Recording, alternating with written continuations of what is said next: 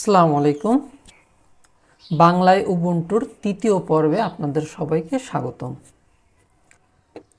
তো উবুন্টু ব্যবহার করার জন্য বেশ কিছু কমান্ড দরকার হয়, যেগুলো আমাদের না জানলেই নয়। এমন বেসিক কিছু কমান্ড আমি আজকে আপনাদেরকে দেখাবো এবং সে কমান্ডগুলোর সাথে আপনাদেরকে আমি পরিচিত করাবো। তো প্রথমে কাজ হচ্ছে টার্মিনাল, যেটা উইন্ডোজের ক্ষেত্রে সিএমডি বলে আর উবুন্টুর ক্ষেত্রে টার্মিনাল বলে। আচ্ছা, তো এটা হচ্ছে টার্মিনাল। এখন এই টার্মিনালে বেশ কিছু আমরা যে কাজগুলো করতে পারি, প্রথমে একটু জুম করে নিই। জুম করার জন্য যেটা যে কিটা কন্ট্রোল শিফট প্লাস চিহ্ন দিলে এটা জুম হবে, এবং কন্ট্রোল মাইনাস হচ্ছে আপনার এটা স্ক্রিনটা ছোট হয়ে যাবে। তো এটা হচ্ছে প্রথম ওপেন করলেন, করার পরে এখন আপনি চেক করলেন যে আপনি কোন ইউজার হিসেবে আছেন। তো তার জন্য যে কমান্ডটা আছে হু এম আই দিলে আমার যে নামটা আছে সে মুশফিক নামে আছে, তার মানে আমি ইউজার হিসেবে ব্যবহার করছি। কিন্তু আমি যদি এটাকে রুট ইউজার হিসেবে বা অ্যাডমিন হিসেবে ব্যবহার করতে চাই, সেক্ষেত্রে আমাকে লিখতে হবে সুডো সু পাসওয়ার্ড এটা। তো এখন আমি যদি আবার লিখি হু এম আই, তাহলে এটা রুট। রুট হচ্ছে উবুন্টুর অ্যাডমিন পাসওয়ার্ড, মানে super admin password, super admin.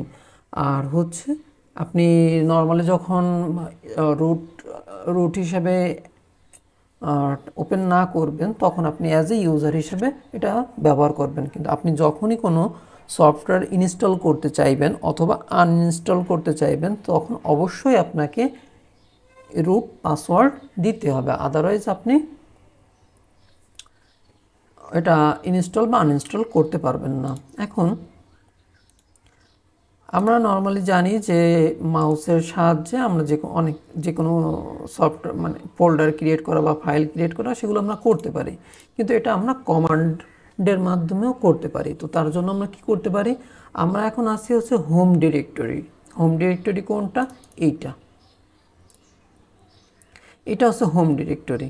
তো হোম ডিরেক্টরিতে কি কি আছে এটা দেখার জন্য আমরা লিস্ট দেখতে পারি। তো লিস্টের জন্য কমান্ড হচ্ছে এলএস।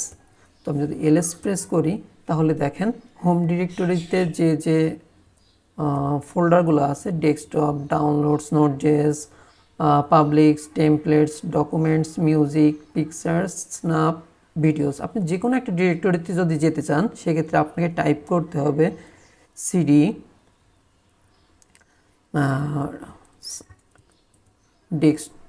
ডিএস লিখে যদি আপনি ট্যাব প্রেস করেন, তাহলে এটা মানে ফুল হয়ে যাবে।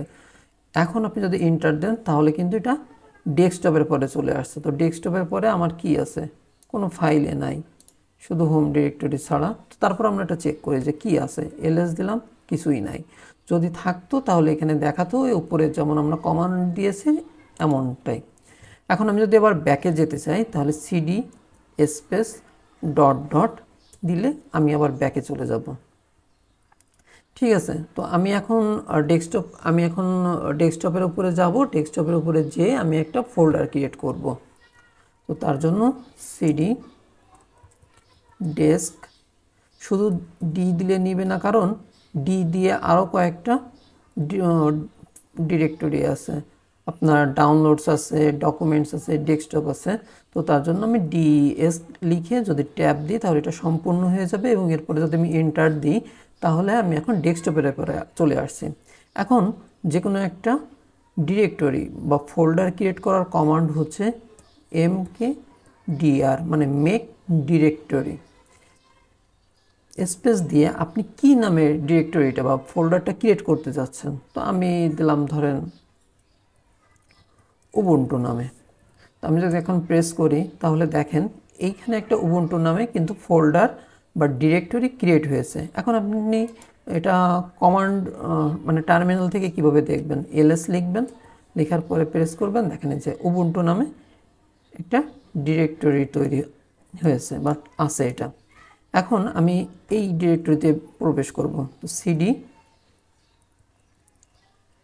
উবুন্টু। আচ্ছা, আমি এখন উবুন্টু ডিরেক্টরির ভিতরে চলে গেছি। এখন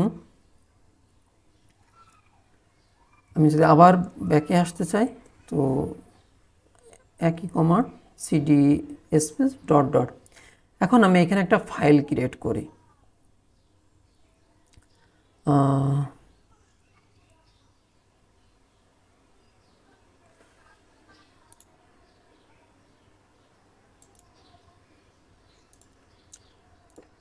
তো আমি এখন যদি ডেস্কটপের উপরে কোনো একটা ফাইল ক্রিয়েট করতে চাই, সেক্ষেত্রে আমাকে লিখতে হবে TOUCH টাস কি নামে আমি ফাইলটা ক্রিয়েট করতে চাই।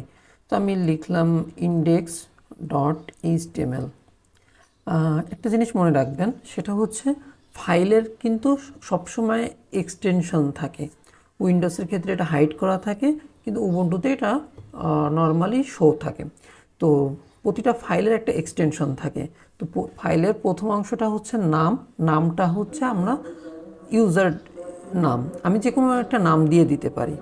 আর ডটের পরে যে এক্সটেনশনটা থাকবে সেটা হচ্ছে ওই ফাইলের কাজ। এখন এক্সটেনশন কেন ব্যবহার করা হয় ফাইলের ক্ষেত্রে? ফোল্ডার, আপনারা যদি কোনো স্টেশনারি দোকানে যান, সেখানে দেখবেন ফোল্ডার নামে কিছু বক্স মতো পাওয়া যায়, যেগুলোর ভিতরে ফাইল রাখতে হয়। আর ফাইলগুলোর কিন্তু এবার টাইপ হয় যে কোনটা কোন টাইপের ফাইল। আপনি কি বলে রেজিস্টার্ড মানে রেজিস্টার্ড ইনফো লেখার জন্য এক ধরনের ফাইল ব্যবহার করি আমরা, তারপরে সার্টিফিকেট রাখার জন্য এক ধরনের ফাইল ব্যবহার করি। এরকম ফাইলের কিন্তু ক্যাটাগরি আছে। তো এক্সটেনশনের মাধ্যমে কম্পিউটারের যে লাইব্রেরি, মানে অপারেটিং সিস্টেমের যে লাইব্রেরি আছে, সেই লাইব্রেরিটা ডিটেক্ট করতে পারে যে এই ফাইলটার কি কাজ। তখন সেই কাজটা বুঝতে পারে যে আমাকে এই ফাইলটাই এই এক্সটেনশন আছে, তার মানে এখন এটা এইভাবে কাজ করতে হবে। যদি index.html, তো index.htmlটা আমাদের কি হয়, এটা ওয়েব ল্যাঙ্গুয়েজ ব্যবহার করা হয় HTML লিখতে। তো আমরা index.html এর ভিতরে আমরা যাই লিখি না কেন, সেটা কিন্তু আপনাকে ওয়েব ফরম্যাটে দেখাবে। তো এটা হচ্ছে এক্সটেনশন। আবার যদি txt লেখেন, তখন কিন্তু এটা ওয়েব ফরম্যাটে দেখাবে না, সেটা নর্মালি ওপেন করে আপনাকে দেখতে হবে। তো এক্সটেনশনটা হচ্ছে আপনার ফাইলটা কোন টাইপের সেটা ডিফাইন করে। তো আমি যদি টাস index.html লিখে এন্টার দিই, তাহলে দেখেন এখানে index.html ফাইল ক্রিয়েট হয়ে গেছে। এখন আমি যদি এটা রিড করতে চাই, তো এভাবে দিলে, যেহেতু এখানে কিছুই লেখা নাই, তার জন্য এখানে হচ্ছে কোনো লেখা আসছে না। ধরেন আমি এটা লিখলাম, লিখে এটা সেভ দিলাম। দেওয়ার পরে যদি আমি আবার একই কমান্ড দিই, তাহলে দেখেন এই ফাইলটার ভিতরে কি লেখা আছে সেটা কিন্তু আমাকে টার্মিনালে দেখিয়ে দিচ্ছে যে এইটা লেখা আছে। তার মানে আমরা টার্মিনালের মাধ্যমে কমান্ড দিয়ে একটা ফাইলের ভিতরে কি লেখা আছে সেটা আমরা পড়তে পারি। এখন আমি চাচ্ছি এই index.html ফাইলটা আমি উবুন্টু ফোল্ডারের ভিতরে মুভ করব। তাহলে কি করতে হবে? মুভ করার জন্য কমান্ড হচ্ছে mv, তারপর আমি কি মুভ করাতে চাই, index.html কোথায় মুভ করাতে চাই। তো এটা যেহেতু আছি ডেস্কটপে, তো আমি তারপর একটা স্ল্যাশ দিচ্ছি, কারণ ডেস্কটপের পরে কিন্তু এই উবুন্টুটা। তো ডেস্কটপে আমার লোকেশন হচ্ছে ডেস্কটপ, তারপরে হচ্ছে আমি এখন যাব হচ্ছে উবুন্টু ফোল্ডারের ভিতরে।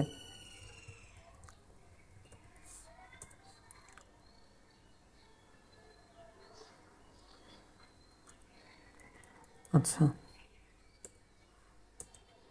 আচ্ছা, সেম ডিরেক্টরিতে আছে, তো এর জন্য হচ্ছে কাজ করছে। আমার আগের কমান্ডটা ভুল ছিল। তো এখন যদি আমি উবুন্টু ফোল্ডারটা ওপেন করি, তাহলে কিন্তু দেখতে পারবো যে index.htmlটা চলে আসছে। আর এটা টার্মিনালের মাধ্যমে কিভাবে দেখবো আমি? তার জন্য আমাকে যেতে হবে উবুন্টু ফোল্ডারের ভিতরে। উবুন্টু ফোল্ডারের ভিতরে যদি আমি ls প্রেস করি, দেখেন index.html চলে আসছে। এখন আমি যদি এই index.htmlটাকে রিমুভ করতে চাই, তাহলে কি করতে হবে? তার জন্য লিখতে হবে rm। এখন যদি আমি ls প্রেস করি, দেখেন এর ভিতরে কিন্তু কোনো ফাইল নাই, তার মানে এটা রিমুভ হয়ে গেছে। তার মানে আমরা হচ্ছে rm ব্যবহার করে যদি কোনো ফাইল আমাদের কম্পিউটার থেকে রিমুভ করতে চাই বা কোনো ফোল্ডার রিমুভ করতে চাই, তাহলে সেক্ষেত্রে rm কমান্ড ব্যবহার করব এবং এমবি হচ্ছে আমার মুভ করার জন্য, এক ডিরেক্টরি থেকে আরেক ডিরেক্টরিতে মুভ করার জন্য আমরা এটা ব্যবহার করব। আচ্ছা, এখন আমি এখানে আবার ফাইলটা ক্রিয়েট করি, টাস index.html। দেখেন এখন কিন্তু চলে আসছে। এখন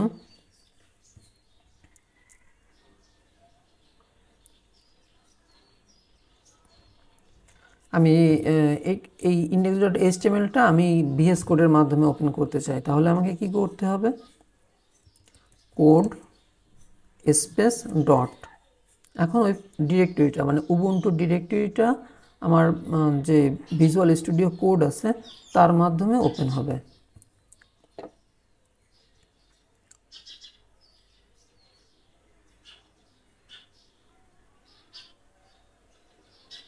আচ্ছা, এটা ওপেন হয়েছে। এখন যদি আমি এটাতে কিছু লিখি,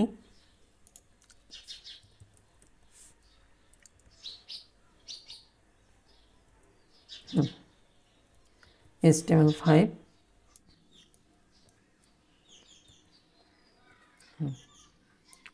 আপনি যদি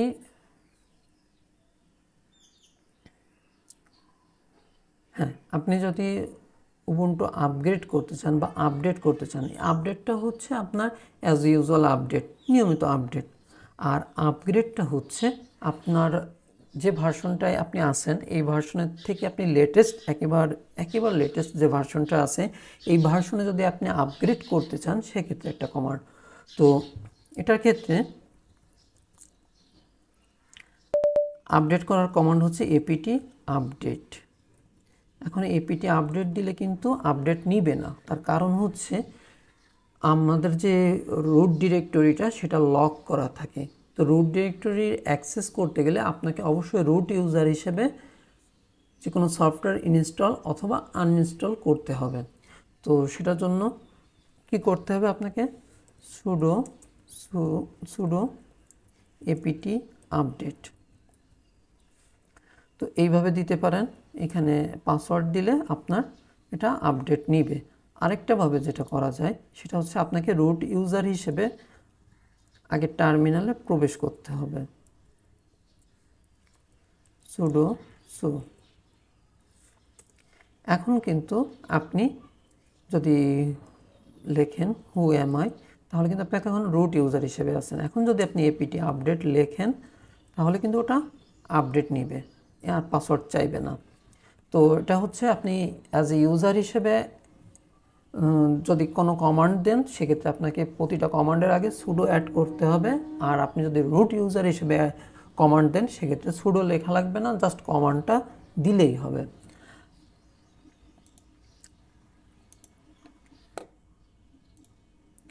আচ্ছা, আরেকটা আছে, সেটা হচ্ছে আপনি যদি আপগ্রেড করতে চান, তো আপগ্রেড করার জন্য আপনাকে এপিটি আপগ্রেড হচ্ছে মূলত মেইন কমান্ড। এখন আমরা জানি কি যে রুট ইউজার ছাড়া কেউ উবুন্টুতে বা লিনাক্সে কোনো সফটওয়্যার ইনস্টলও করতে পারে না, আনইনস্টল করতে পারে না। তাহলে আমাদের কি করতে হবে? Pseudo apt upgrade. এখন আমি যদি পাসওয়ার্ড দিই তাহলে এটা আপগ্রেড নেবে। তো আমি আপগ্রেড দিতে চাচ্ছি না, তার কারণ হচ্ছে আমি একটা লং টাইম সাপোর্ট বলতে যেমন এখন আছে কি 22.0.4, তো 22.0.4টা হচ্ছে আপনার লং টাইম সাপোর্ট আছে। কিন্তু এখন যে কারেন্ট যে ভার্সনটা আছে সেটাতে দেখা যাবে কি আপনার ডেভেলপমেন্ট চলছে, অনেকগুলো ডেভেলপমেন্টের পরে বেটা রিলিজ হওয়ার পরে তারপরে একটা ফাইনাল ভার্সন রিলিজ হয়। তো ওইটাতে অনেক ধরনের বাগ থাকে যেগুলো সলভ করতে হয়, সমস্যা হয়, কমিউনিটিতে বলতে হয়, পোস্ট করতে হয়। তো এটা ঝামেলা আছে, তো দরকার নাই আমার, আমি এর জন্য আমি এটা আপডেট করতে চাচ্ছি না।